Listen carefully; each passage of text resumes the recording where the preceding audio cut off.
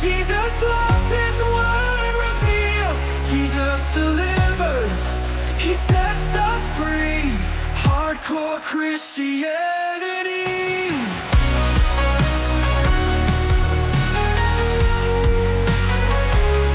Heal the sick, make them whole. Jesus' blood redeems the soul. In His name we break the chains, cast out devils and heal the lame.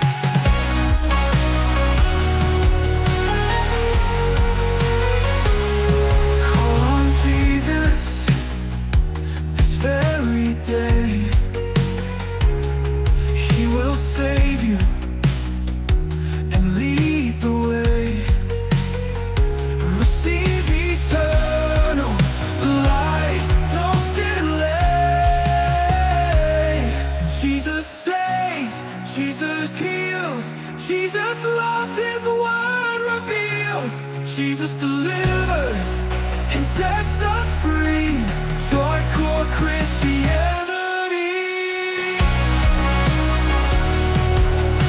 Joyful Christianity.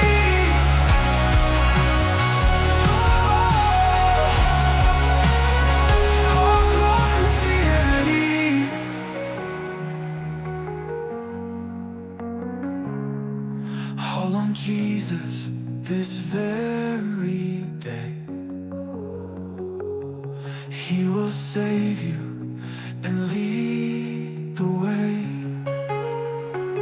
Receive eternal life, don't delay. Jesus saves, Jesus heals, Jesus loves, His word reveals. Jesus delivers and sets us free. Join Michael W. Smith. Hardcore Christianity.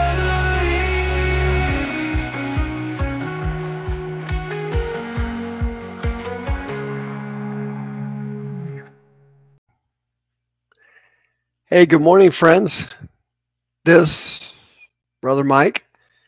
I'm back on the Sunday morning podcast for my shut-ins and my friends. We like to get together on Sunday mornings. It's just a friendship thing. Want to share some stuff with you today. Got another good one for you. Before that, I want you to remember, please, we have 2 live services every week, Thursday and Friday nights at 7 o'clock. Both of them broadcast on our YouTube teaching channel, plus other platforms. We have 3 Zoom services every week. The ladies' Zoom is Monday nights at 6:30. Wednesday and Saturday night is Zooms for everybody, 6 p.m. You wouldn't believe how anointed these services are. It's quite remarkable. Men and women invited to the mental illness training seminar. It's every Tuesday night at 6:30 in the small sanctuary. And they'll be going over the book I wrote, The Root, Cause, and Cure of Mental Illness. It's a book for Christians, how to get Christians cured of mental illness. Not sinners, it's for born-again Christians who are mentally ill. So this is what God is wanting to train you to do, because, as you know, in our society, Satan is taking command. He's in charge now, and he's destroying the country. It's all over, and it looks like Kamala Harris is going to win the next election. And trust me, friend, that will be the slide right into the rise of the Antichrist. America will be destroyed. We will be bankrupt. There will be no way to stop it. Wokeism will sweep the country, and the destruction is going to be absolutely incredible. So every Christian, every born-again Christian needs to prepare for the trauma ahead, and, in my opinion, for the rapture and tribulation, which is, from my view, only a few years away now. This thing's going to speed up rapidly and decline sharply. It's really getting scary. I feel deep sickness and sadness and compassion for the church. They are unprepared for the destruction that's coming. Church people are very unprepared, very unversed in the Word of God, very weak. Most Christians are spineless and gutless, and they are ripe for the pickings. And the devil's going to put it on us. And this isn't going to go well at all. If you're in the Phoenix area, we have a counseling center in our ministry. Please give me a call, 602-636-5800, 602-636-5800. I'll put you on the counseling schedule. If you are a born-again Christian, there's no charge. Please remember, I have once a month we have a deliverance training class on the fourth Saturday of the month at noon. And if you're interested in the deliverance ministry, please get my 18 classes, the training course that I offer. It's 18 classes on healing and deliverance. Let's go to John chapter 3. It's an extremely famous chapter, one of the most famous chapters in the Bible, right near the top. And you recall what happened. Jesus is having a conversation with Nicodemus. And it's not going well. Nicodemus has an exceptionally high IQ. And when it comes to spiritual things, healing and deliverance and other things, extremely intelligent people are at a real deficit. As I've said many times over the years, if you're extremely intelligent or if you're stupid, those two groups, dummies and geniuses, they do very poorly with the gospel. Dummies can't grasp the basics of it, and people that are extremely intelligent over-process spiritual things, and they think too much about them, which renders them useless or a waste. It's better to be kind of in the middle, generally speaking. Of course, there's an exception. Generally speaking, it's better to be in the middle, you know, on the Stanford Binet intelligence test or the Wechsler adult intelligence scale. You know, 100 is the statistical center point or average, if you will, or median of human intelligence. Supposedly, half the population in the country is at or above 100 IQ, and the rest of the country is at or below 100 IQ. It's better to be around the 100 IQ area, a little bit below, a little above. That's when the gospel tends to work its best. Remember, it's the simplicity of Christ that brings in miracles. Childlike faith, not intelligence, education, or IQ, brings in miracles from God. It's childlike faith. And that's difficult for people that are extremely intelligent. So Nicodemus, as you see here, he is really struggling with spiritual things. And Jesus sums it up in verse 13. He says, verse 12, he says, if I have told you of earthly things, how will you believe me? And you don't believe. How will you believe me if I tell you about heavenly things?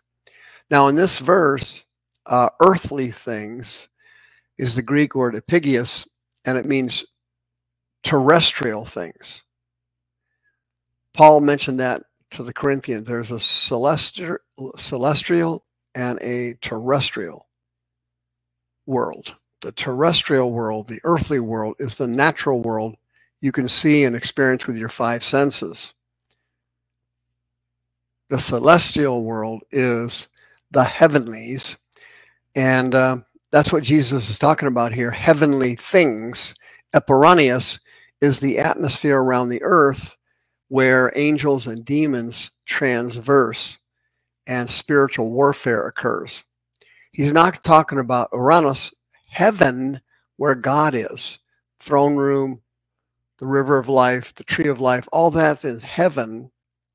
Jesus is not talking about that. He's talking about the heavenlies around the earth, the spirit world that you and I live in and is amongst us. Okay, for example, in your house right now, while you're listening to me, there's an angel in your house, a guardian angel, standing there. You can't see him. There are demons in your room watching you. You can't see them. That's the heavenlies, Eperonius, the heavenly realm, so to speak. Heaven is a separate place. And Jesus is not talking about that. That conversation ends with Nicodemus in verse 12. Now John picks up the narrative of his incredible gospel. The greatest of all four of the gospels is the gospel of John. No man has ascended up to heaven, but he that came down from heaven, even the Son of Man who is in heaven. Now here you see Jesus was already in heaven, and John wrote the gospel of John after the ascension.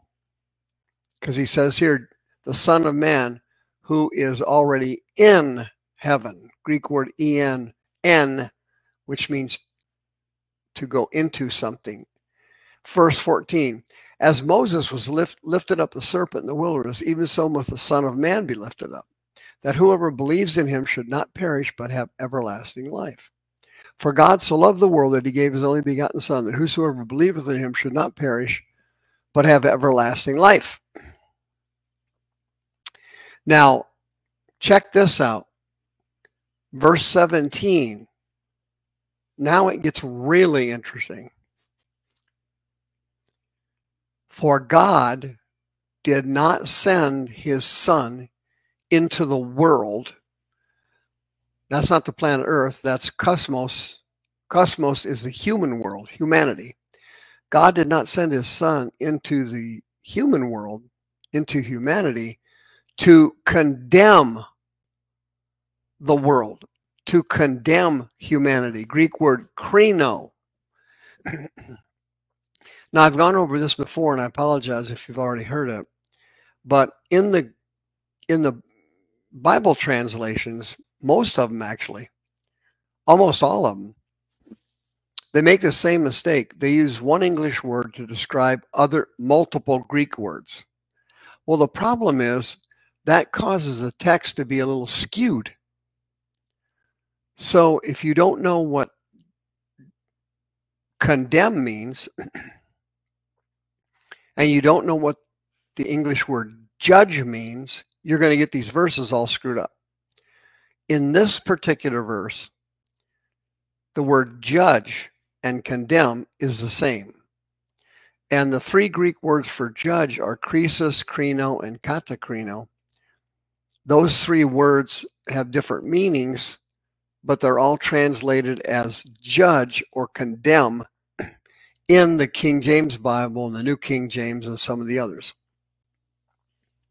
Krisis means to judge something by evaluating it. That's the Greek word used when the Bible says that we are to judge each other. Prophets are to judge one another. Krisis, to evaluate, without coming to a conclusion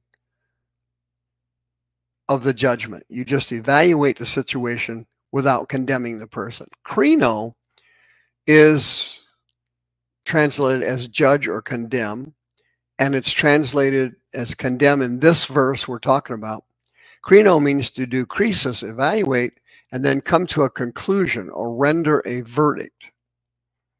You evaluate the situation and you come to this conclusion. You looked at all the evidence and you concluded that this person was an adulterer. Krino. Krino. Jesus said God did not send his Son into the humanity to judge, evaluate them, and come to a conclusion. He sent the Son into humanity to judge them, krisis, but not to condemn them, krino. When you sin, God is not judging you. evaluating your sin. He finds it wrong. And now you are condemned. You're guilty. You're going to die. You're sentenced to death. You're sentenced to have calamities hit you. You're sentenced to have an earthquake hit, or tornado, a meteor. That's not what he's doing. The Son of God did not come here to evaluate you and condemn you, judge you, come to a conclusion. You're a sinner. It says he came here so that humanity, cosmos, could be sozo, saved or delivered. That's why he came here. God didn't send his Son to evaluate you and condemn you. Hey, you sinned. You are a sinner condemned to death. Krino.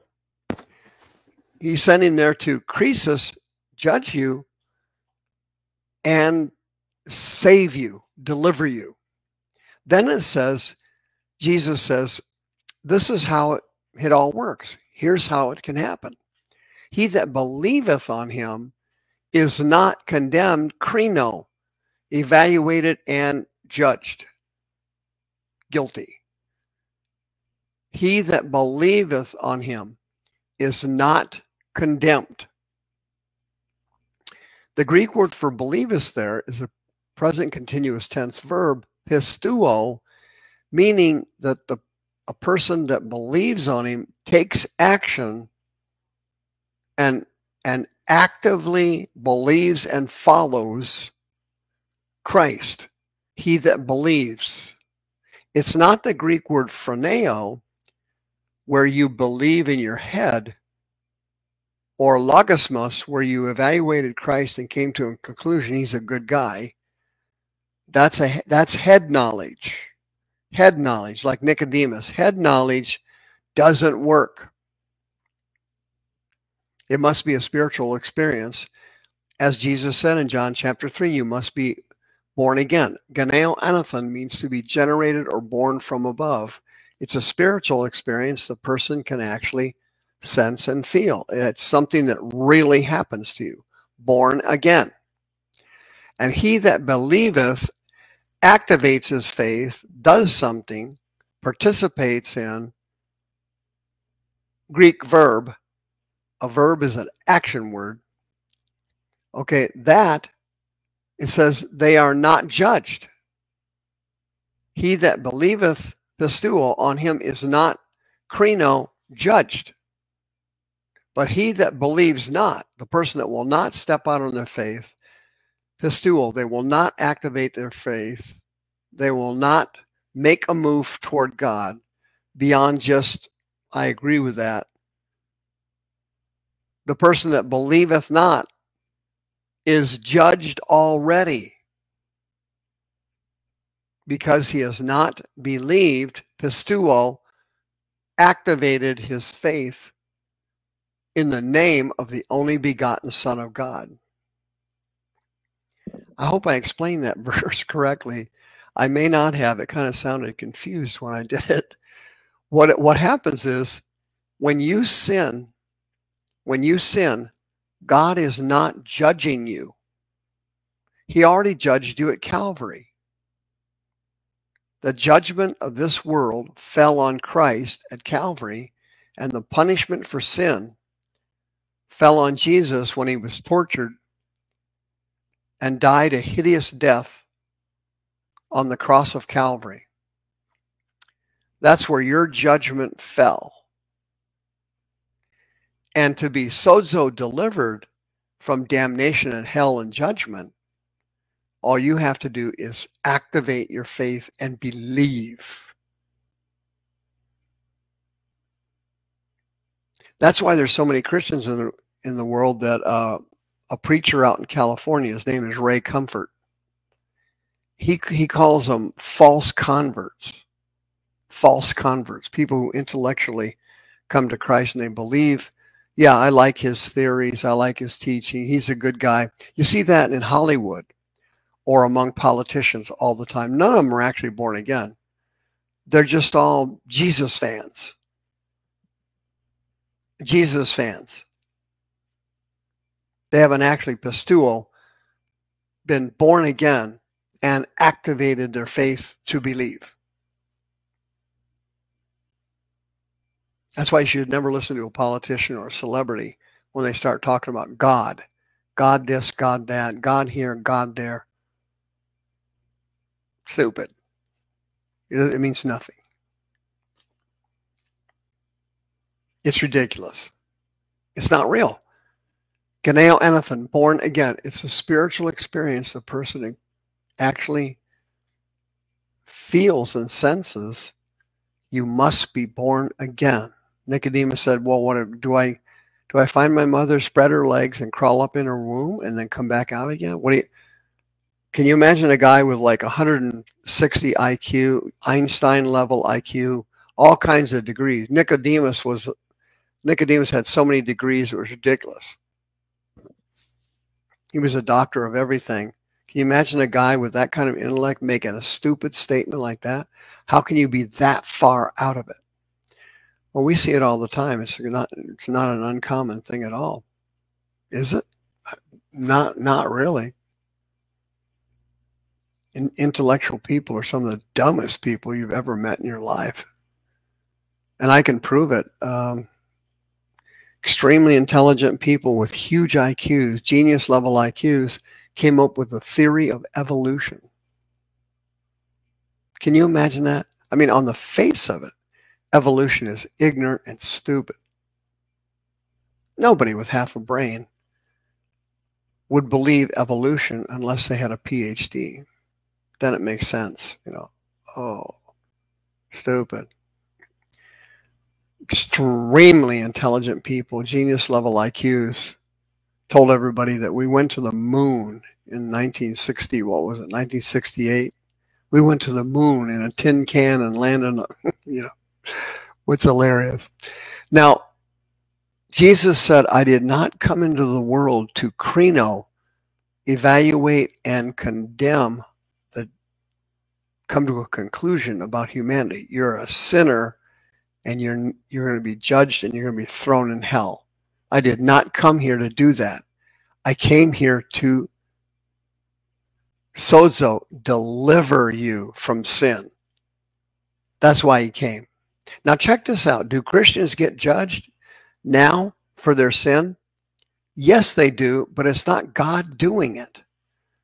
1 Timothy chapter 1. 1 Timothy chapter 1.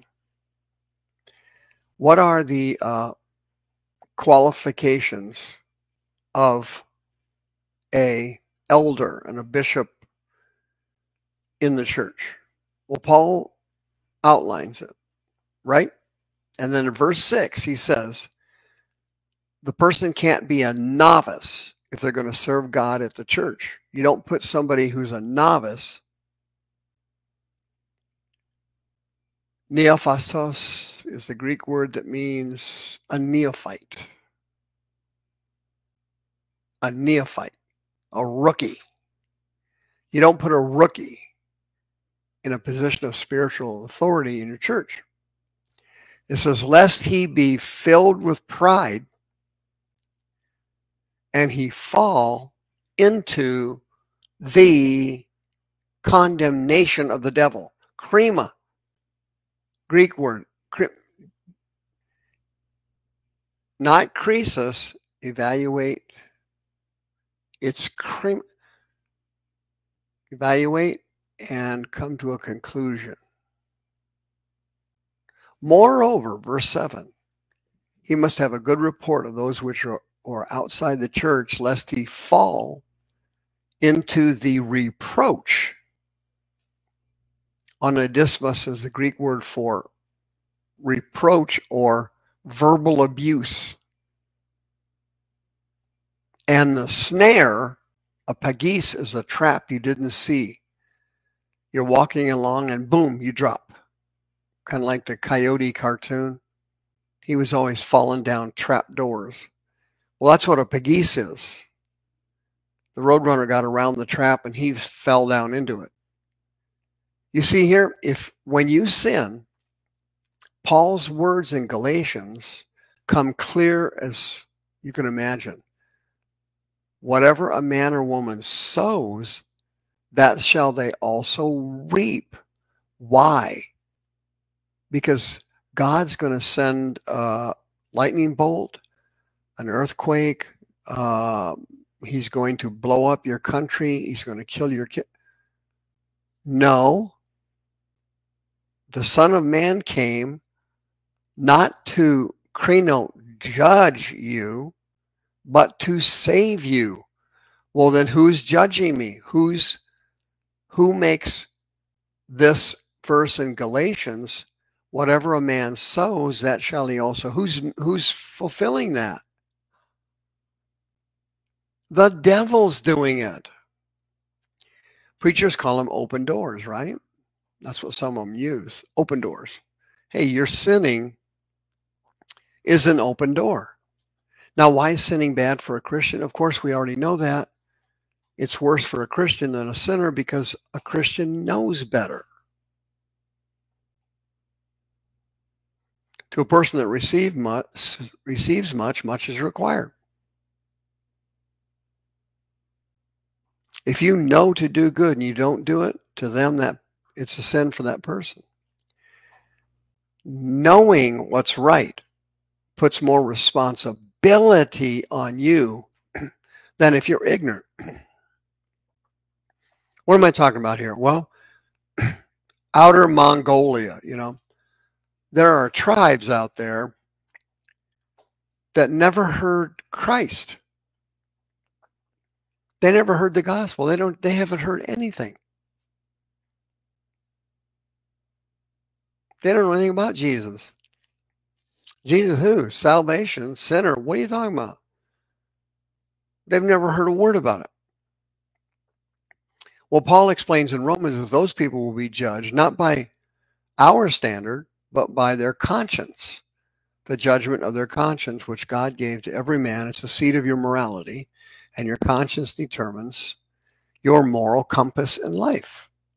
So the, pygmies in the deserts of New Guinea or whatever, they've never heard the name of Jesus Christ. They will still be judged on Judgment Day at the great white throne judgment. Why? Because God gave them a conscience, and if they violated it, to them it is sin.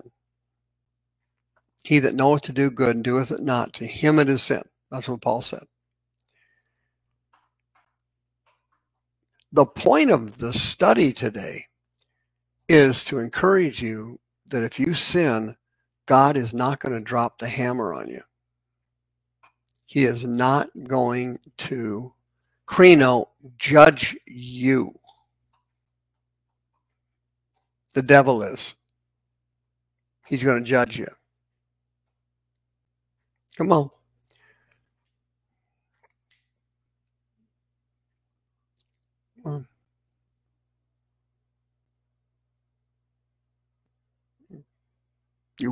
Hello? Why am I saying that? Because people who think God is judging them and he's going to send them some bad event, you're getting cancer, your kid's going to get killed, you're going to lose your house because you sinned. I'm judging you. That's not happening. God already judged you at Calvary. Now he's trying to help you overcome your sin, increase your anointing, receive your gifts, fulfill your destiny. That's what he wants to do. Fulfill your destiny. He wants to see good things for you. But if you keep sinning, you're worse than a sinner. I've heard Christians criticize sinners. Okay, oh my God, Joe Biden, he's a psycho. Oh my God, Kamala Harris, she's wicked. Oh my God, Donald Trump, he's of the devil. You're worse.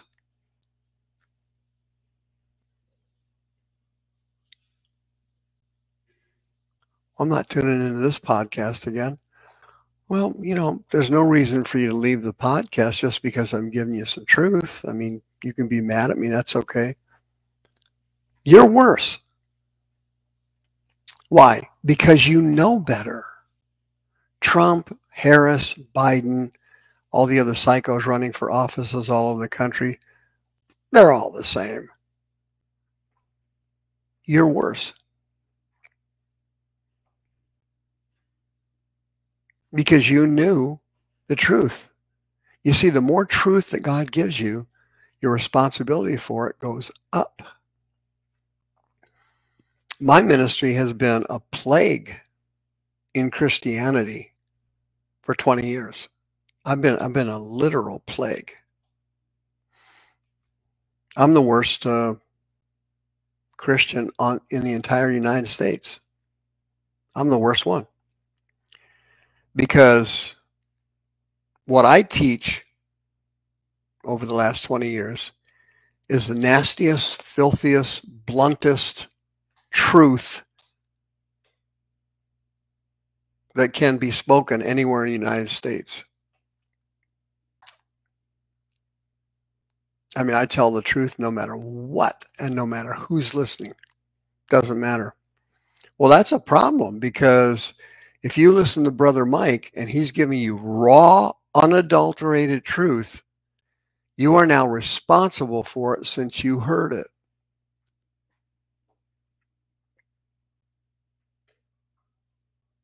You're worse than Trump and Biden, because they don't know anything about what I'm teaching now. They're not born again Christians. They're sinners. And so he that receives much, much will be required of him. You see how dangerous the gospel is. If you preach it somewhere and somebody rejects it, they're in worse condition than if they'd never heard the gospel. It would have been better to be a pygmy in Mongolia than it would have been a Christian here in America. A person who is a mental Christian who just accepts Christ. Yeah, that sounds good. I like some of Buddhist stuff too. That person is not born again, and they're in deep trouble. But if you're born again and you hear the word of God and you don't do it, you're in worse condition than they are. Oh God, I think the Lord's mad at me. He's gonna hit me with a lightning bolt right in my fanny. No, he's not. God is not judging you. The Son of God did not come to judge you. He came to save you. But 1 Timothy chapter 3, the devil will judge you, verbally abuse you, and trap you if you keep sinning. Well, Brother Mike, I've been doing these sins for a while. I've been on porn for a little bit, and nothing's happened to me. That's God's grace. And Paul said, do not frustrate the grace of God. That grace on your porn issue ends eventually.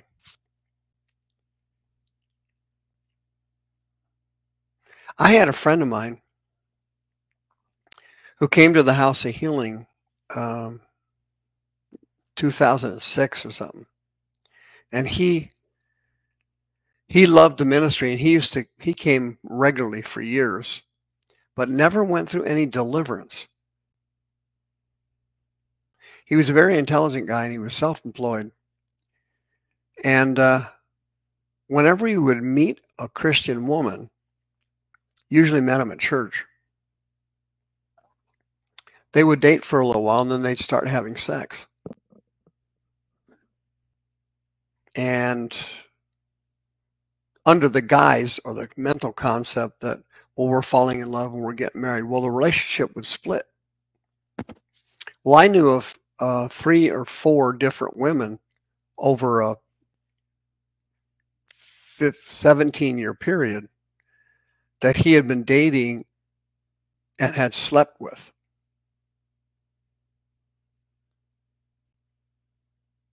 And God kept forgiving him and kept having mercy on him until he got sick and died last year. Okay. Do not frustrate the grace of God. If you're doing something and you know it's wrong, God is not going to judge you. The devil is. The devil killed my friend Gary. He's dead now. I never even got a chance to say goodbye to him. He got sick and got in a coma in the hospital. His girlfriend, which was the fourth woman that I knew he was dating, she wasn't even born again. She wasn't even saved. I talked to her after he died. You imagine that? So, did something bad happen to you? God didn't do it. He likes you. He loves you. He wants to help you. He's trying to help you. You have a call of God on your life. You have a destiny in Christ. It's right there. The devil's going to steal it from you. You know why? Well, 1 Timothy chapter 3, verse 6 and 7. Couldn't be any clearer. You're going to get judged. You're going to fall into the trap of the devil, and you're going to get verbally humiliated and degraded after it's all exposed. That's what he does to TV preachers.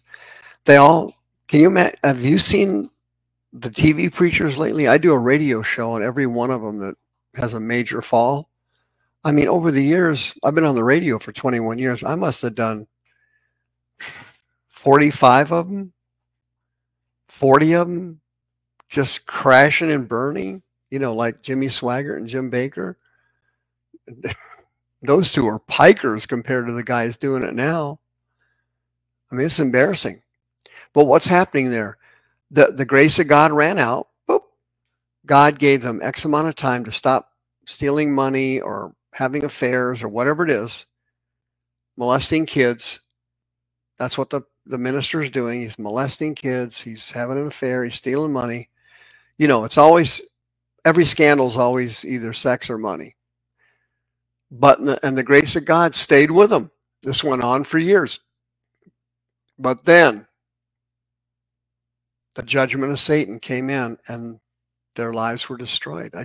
Last week, I just did another radio show on a pastor who committed suicide after he was arrested, made bail, came home and shot him, came home, got his gun, went to a hospital. It's on my radio program this week. Went to a hospital, went in the men's restroom, pulled out a handgun, and shot himself right through the heart, right here. Boom. Shot himself and killed himself. The demons told him, hey, you're finished. Their life's over. You're going to prison. The gig is up. Ha, ha, ha. And they laughed all the way till the trigger went off. And then they took his soul into the world of the damned. Hey, the grace of God ran out. It goes for a while and then it stops. My friend Gary is dead right now. And he would not stop falling in love and sleeping with his fiancées, having sex with them. Then they would break up. He didn't break up with this last one. He died on her. This is how this system works in the heavenlies, Eperonius. This is how spiritual warfare works in the heavenlies. The point I'm trying to make here, the bigger point, I'm making several points, but the bigger one is, don't ever feel that God hates you, is judging you, is pissed off at you, is about to pull his hair out because of what you're saying or doing. He's not doing that.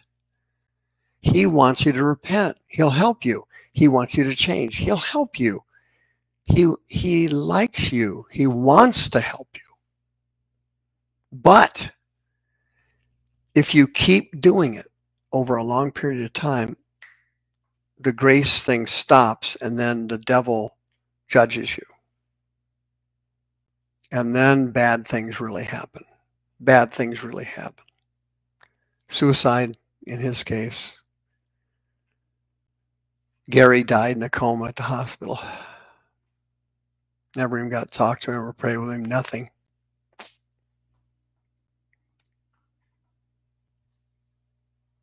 It's not God. He's on your side. He wants to help you. He's going to help you. God did not send his son into the world to judge you. He sent him there to save you, to deliver you. This is what God's trying to do. That's what he wants to do. He likes you. He wants to help you.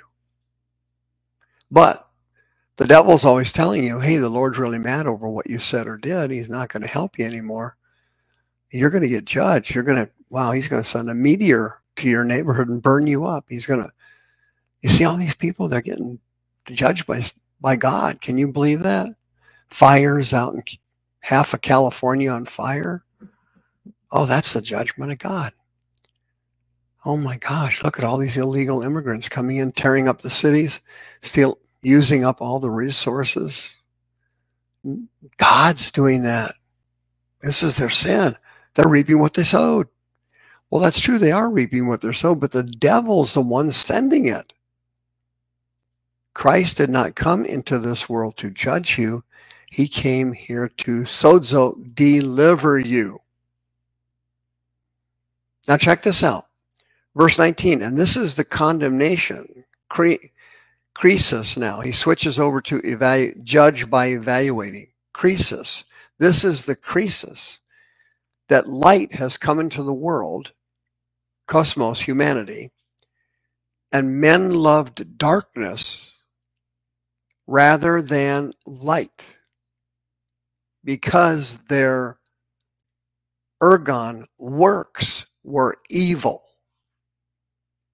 Now you see that Jesus and God is judging humanity. How? Not krino, krisis, evaluating humanity. And that's the result of it. He evaluated humanity and he said, people will not come to the light because they love darkness. Check this out. The Greek word for darkness there is skatos. Skatos means shady. Shady light has light in it. It's mixed. Have you ever met anybody who was 100% dark? No.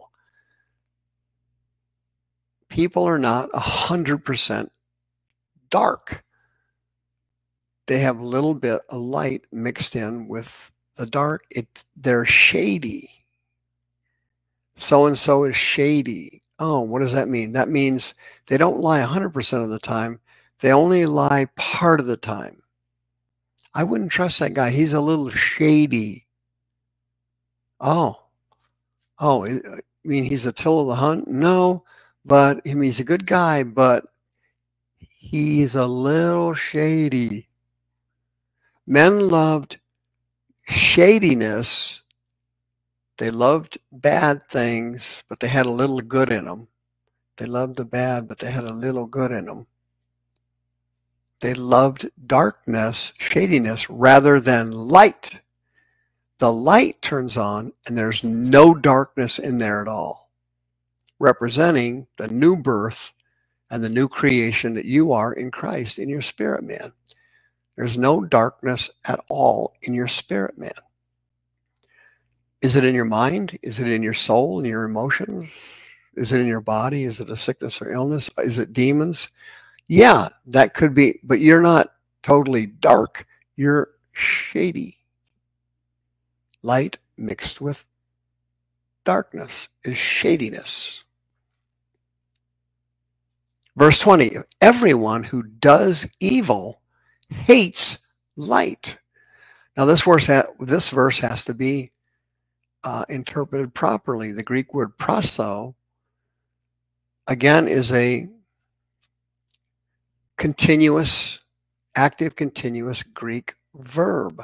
Praso, it means to consistently practice evil. Sometimes a born-again Christian will do something evil, but that doesn't mean that they are totally evil, because they may not be practicing that. People who practice on a consistent basis, it says here, Everyone who does evil practices it consistently. Everyone who practices it hates light. Why? Well, he says it here. They don't come to the light. Why? Because their works, ergon, their works will be what? Reproved, rebuked, exposed. So they want to hide it. And that's what these fake TV preachers do. They hide their sins until the scandal breaks. Then they try to do, minimization. And if the sin is too great, they can't minimize it, like that guy that shot himself in the bathroom. He was arraigned on child abuse charges, molesting a child that was 12 years old, a girl. He molested a girl who was 12 years old.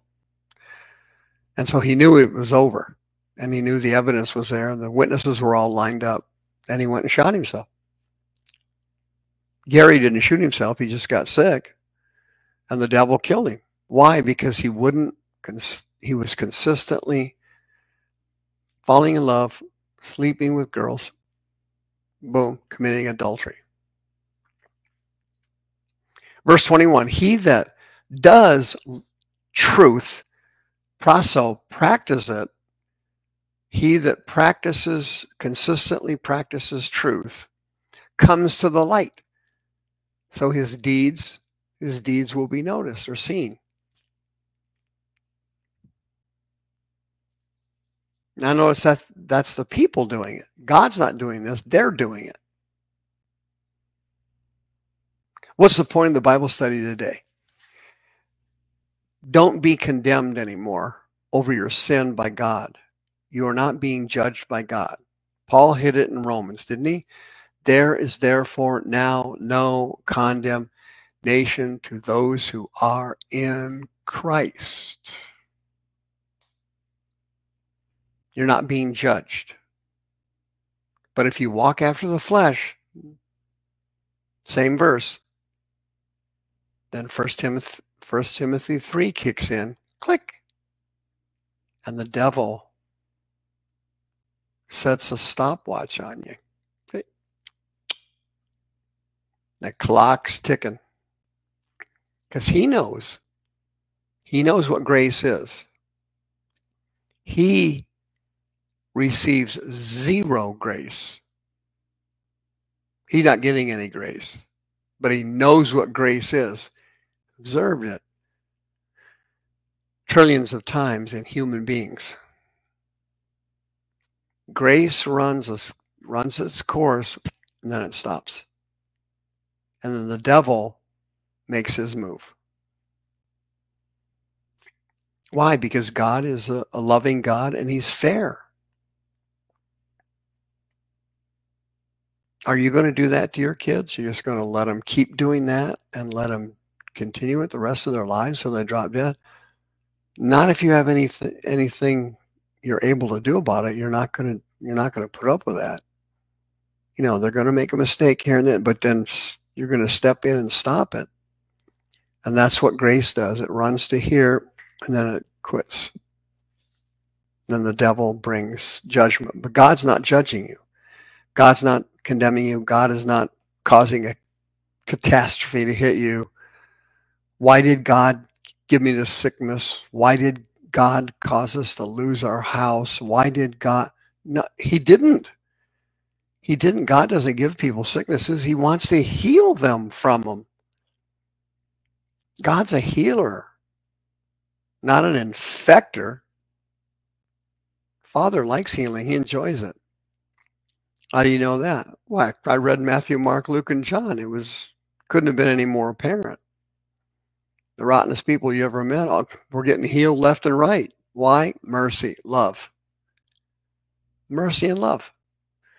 But if you keep doing what you're doing, guess who's going to come for you? 1 Timothy chapter 3.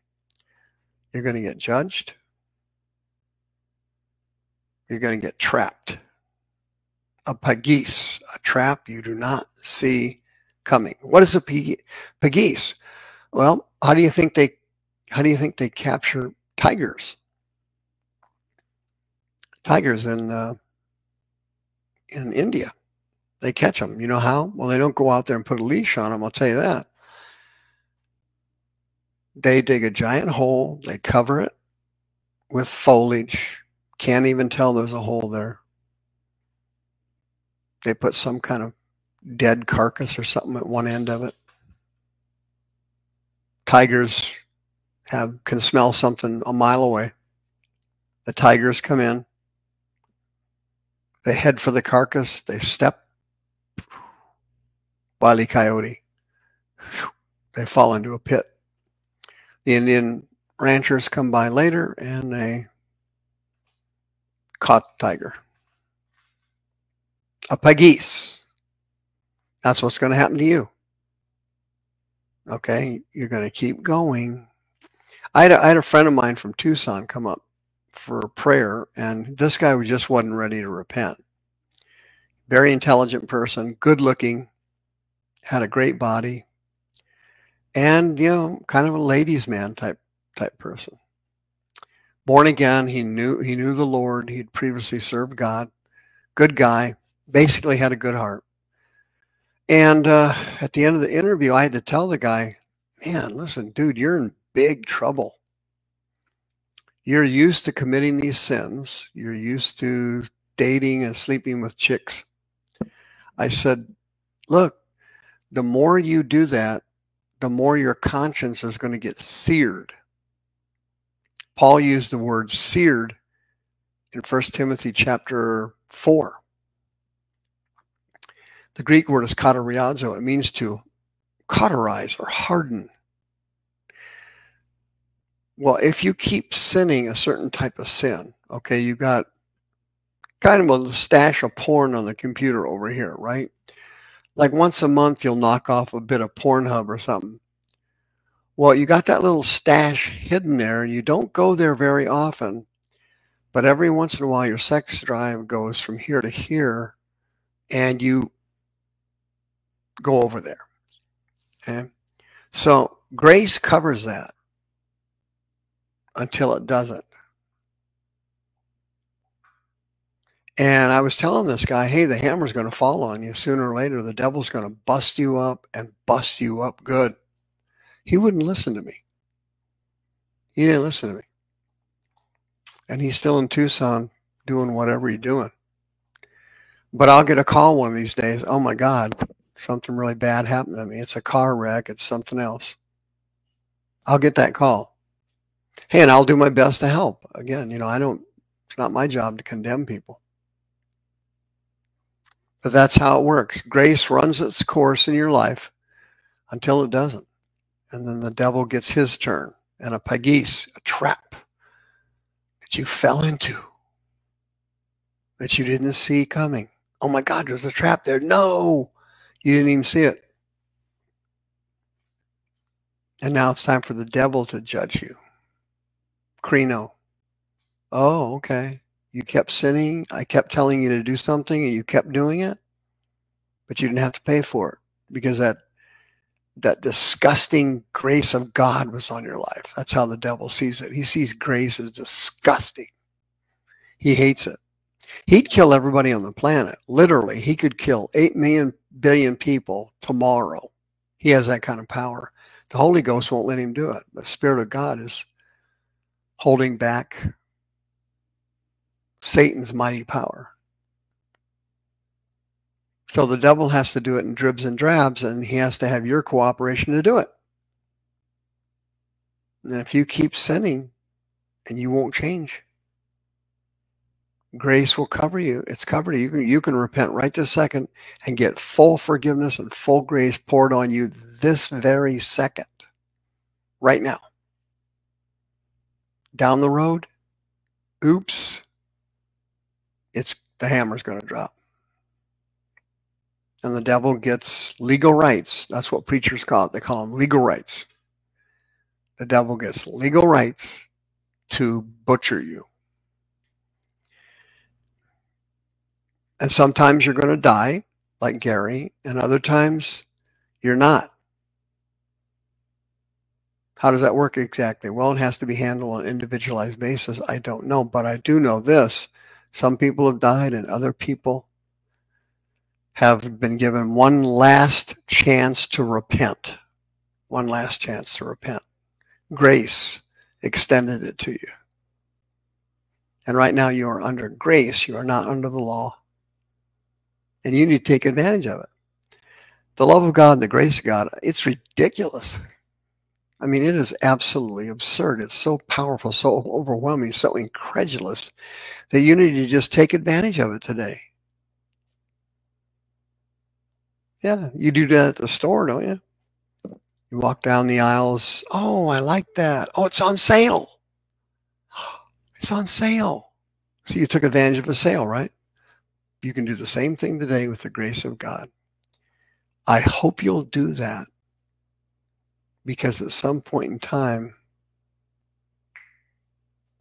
yikes, it stops. And then whatever a man or woman sows, that shall they also reap. And you don't want to reap.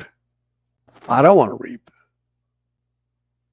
I want mercy from God. I don't want to reap open doors for my sin. I want to get rid of this crap, weed it out, dump it, trash it, so that the devil down the road I don't reach that point where, hey, it's time now. You got to, the old saying, pay the piper. Yeah, as Rocky said, you want to dance, you got to pay the man. You got to pay the band if you want to dance. You want to borrow money, you got to pay the man. That's what Rocky said. And that's what happens in the spirit world. But I'm going to pretend I'm a prophet today. I'm Brother Mike the prophet. I'm prophesying that you are not going to do that. You're going to hear this message today and go, hey, you know what? This is a wake-up call. I need to remove this and that and this out of my life. And I'm going to do that right now while the grace is pouring over me. I've got grace, ridiculous, crazy grace is still mine.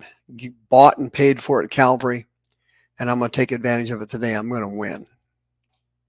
And I'm going to go on and receive my call and fulfill my destiny in the living Christ. I'm not going to die on nothing and on nobody. When I go to heaven, it's a reward city. It's not a time of tears. Not for me. Yeah, I love you. I'll see you next time. See you next Sunday.